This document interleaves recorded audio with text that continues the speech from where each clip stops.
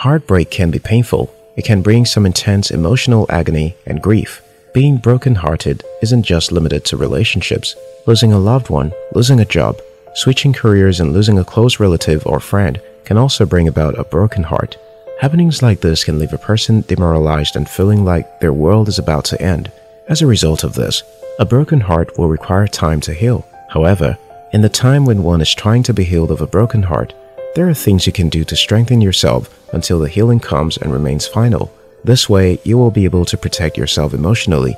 In this video, I'll be sharing with you 25 ways to deal with a broken heart. 1. Give yourself permission to grieve.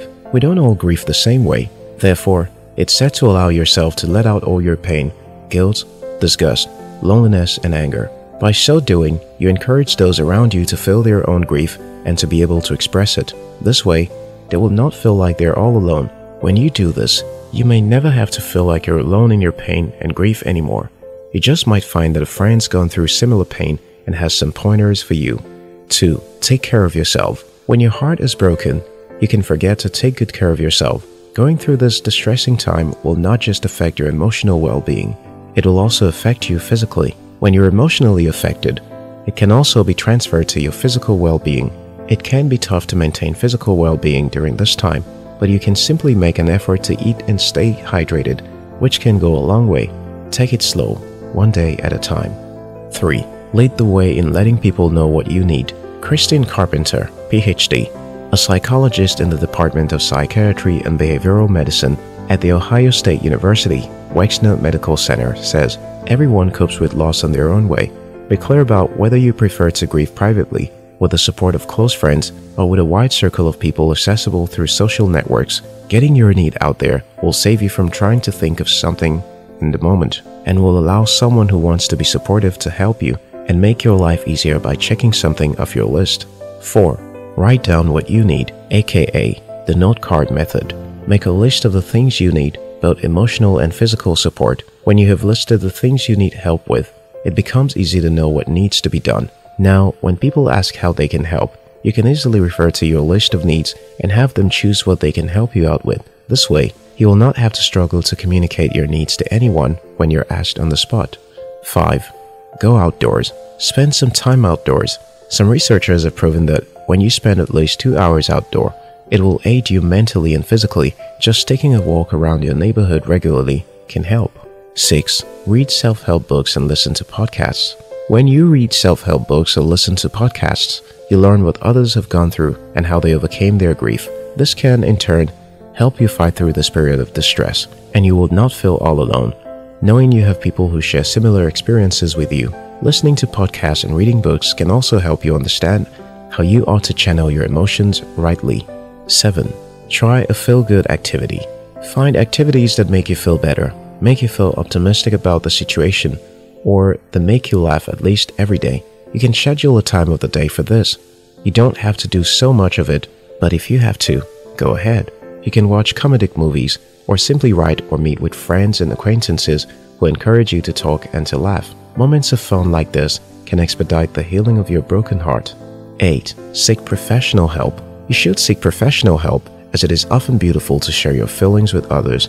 This may not be an easy task, but in going about it, you might feel relieved of the emotional burden faster than you imagined. Using this extra help can hasten your healing time. When you discover your grief is burdensome, you can talk to an expert to help you work through it, so you are not mentally affected by your grief. Sessions with professional help can help you discover simple ways to deal with your grief. 9. Build good habits. It is great to give yourself some time to grieve, and also wonderful to pay attention to meeting your needs. When you have done this, you should again try to create some routines and habits that will help you continue to get over your loss. These habits will help you manage your grief faster and become a better person after all is over. 10. Don't try to suppress the pain. Dr. Carpenter says, don't waste energy on feeling ashamed or guilty about your feelings. Instead, invest that energy in making concrete efforts to feel better and to heal. Set aside some few minutes each day to admit your sadness. You don't have to ignore it. Just spend those moments to acknowledge it. When you do this, you may discover your sadness stops occurring less and less with time. 11. Practice self-compassion.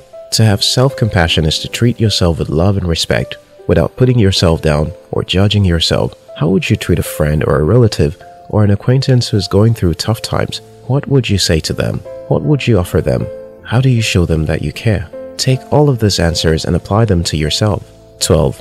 Create space in your schedule. When you're going through a difficult time, it can be easy to distract yourself with activities. While this can be helpful, make sure you're still leaving yourself some space to process your feelings and have some downtime. 13. Foster new traditions. If you've ended a relationship or lost a loved one, you may feel like you've lost a lifetime of traditions and rituals. Holidays can be incredibly hard. Allow friends and family to help you create new traditions and memories. Don't hesitate to reach out for some extra support during major holidays. 14. Write it down. Once you've had some time to sit with your feelings, journaling can help you better organize them and give you a chance to unload any emotions that might be hard to share with others. 15. Find a support team. Regularly attending or engaging in in-person or online support groups can provide you a safe environment to help you cope. It's also healing to share your feelings and challenges with those in similar situations. 16. Connect with yourself. Going through a significant loss or change can leave you feeling a little unsure of yourself and who you are. You can do this by connecting to your body through exercise, spending time in nature, or connecting with your spiritual and philosophical beliefs. 17. Keep some things in mind. As you navigate the process of healing a broken heart, it's helpful to have realistic expectations about the process. From pop songs to rom-coms, society can give a warped view of what heartbreak actually entails. 18. Your experience is valid. The death of a loved one is the more overt form of grief. Palumbo explains, but covert grief can look like the loss of a friendship or relationship, or maybe you're starting a new phase of life by changing careers or becoming an empty nester. Whatever it is, it's essential to validate your grief. This simply means recognizing the impact it's had on your life. 19. It's not a competition. It's natural to compare your situation to that of others, but heartbreak and grieving aren't a competition. Just because it's the loss of a friendship and not the death of a friend doesn't mean the process isn't the same, says Palumbo. You're relearning how to live in the world without an important relationship you once had. 20. There is no expiration date. Grief is not the same for everyone, and it has no timetable. Avoid statements like, "I should be moving on by now," and give yourself all the time you need to heal. 21. You can't avoid it. As hard as it might feel, you have to move through it. The more you put off dealing with painful emotions, the longer it will take for you to start feeling better. 22. Expect the unexpected. As your grief evolves, so will the intensity and frequency of heartbreak. At times, it'll feel like soft waves that come and go. For some days, it might feel like an uncontrollable jolt of emotion. Try not to judge how your emotions manifest. 23. You'll have periods of happiness. Remember that it's okay to fully experience moments of joy as you grieve. Spend part of each day focusing on the present moment and allow yourself to embrace the good things in life. If you're dealing with the loss of a loved one, this might bring up some feelings of guilt, but experiencing joy and happiness is crucial to moving forward, and forcing yourself to stay in a negative state of mind won't change the situation. 24. It's okay not to be okay. A profound loss, like the death of a loved one, is going to look vastly different from a job rejection, notes therapist Victoria Fisher, LMSW. In both cases, it's imperative to allow yourself to feel what you're feeling and remember that it's okay not to be okay. Even if you're doing everything you can to work through your heartbreak, you'll probably still have off days. Take them as they come and try again tomorrow. 25. Seek self-acceptance. Don't expect your sufferings to go away sooner than when it's ready. Try to accept your new reality and understand that your grief will take some time to heal. The hard truth of going through loss is that it can change your life forever. There will be moments when you feel overcome with heartache, but there will be others when you see a glimmer of light. For some grief, as Fisher notes, it's a matter of surviving for a while until you gradually build a new, different life with an open space for the grief when it arises. If this video inspired you, like the video. We love you.